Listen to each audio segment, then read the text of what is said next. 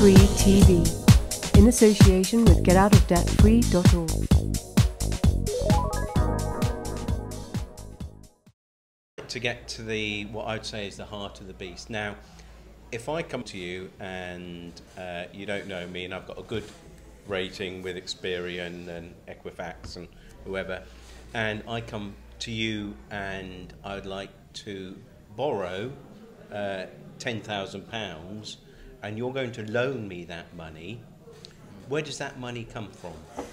Okay, so you're talking about the sponge. What is a bank? Where do we get money from? Where does the money come from? You know, because we are given the idea that if everyone has a little bit of savings and I come along and I want to borrow £10,000 off you, then it's everyone else's money that you're actually lending me. Is that correct?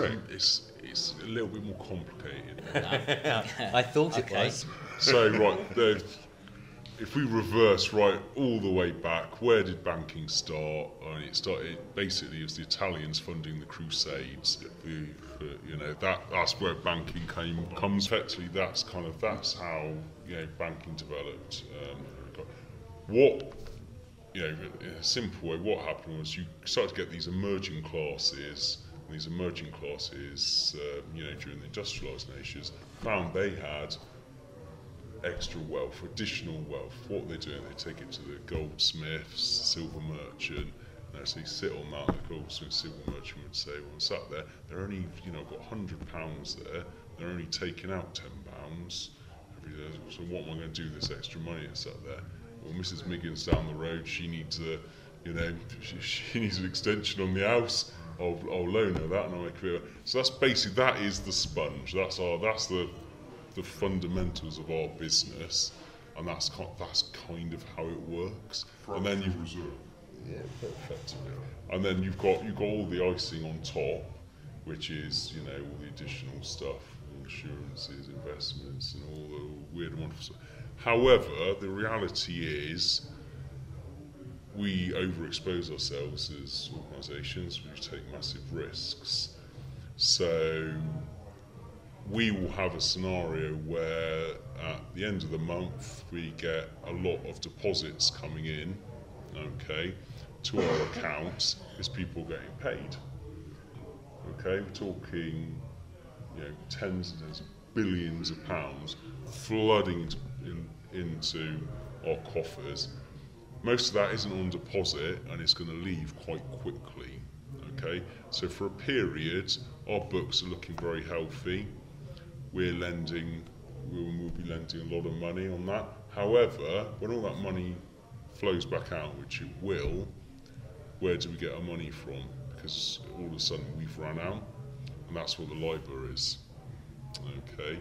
That's where we go, and other financial institutions, we trade, and we need money back in our coffers immediately, and that's what it is. Effectively, you're just trading money all the time. Is that promissory notes? No, it's the Libor, so it's the London interbank rate. So that's the rate in which we lend to each other, because all different financial institutions are going to have, throughout a month, are going to have ups and downs in terms of just purely the funds we have available to us, and things are run so tightly, talking such vast amounts of money. This is happening on an hourly and a minute rate, just to keep that sponge in place, just to keep that money there.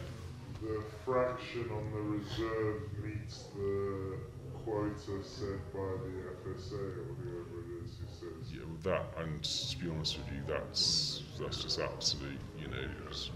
We're so far away from it. The reality is. Because as far as I can understand it, it's basically the London. What's it called again? The London interbank rate. Yeah. Interbank rate. For example, if we stop lending, if all the financial institutions stop lending to each other, the banking system will collapse because the money isn't there. The money is not there. That's why lending has been happening, because there's a little bit of a problem. Basically, the central bank will create a bond. We're keeping it really simple here. I know it's obviously a little bit more complicated, but just for everyone's sort of basic comprehension here, central bank creates a bond, okay? They then, on that bond, they can then fractionalise the bond and give a little bit to all the high street banks, which then fractionalise them again, probably each time, let's say between 8 to 10 to 1. Is that correct? Yeah, that happens all the time. Yeah. So effectively, you're creating money on a computer keyboard. Yeah, it's not real money. Yeah.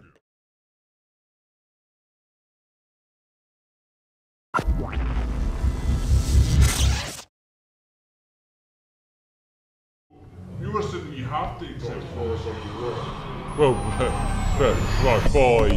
by law we do, of course we do. But we. A few people around the table is that is referring to a corporate fiction and not the blood living being. You are an corporate Entity, Yeah. So you accept that. yeah. Thank you. You know about it. Whether that's Quick question. When I sign my credit card agreement, yes. does the bank sign it? Credit card agreement. Yes. There's no signature. So would you say that it then is a unilateral contract?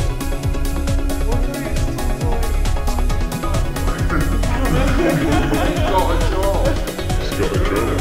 I'm a retail banker. Okay. I'm not a city banker.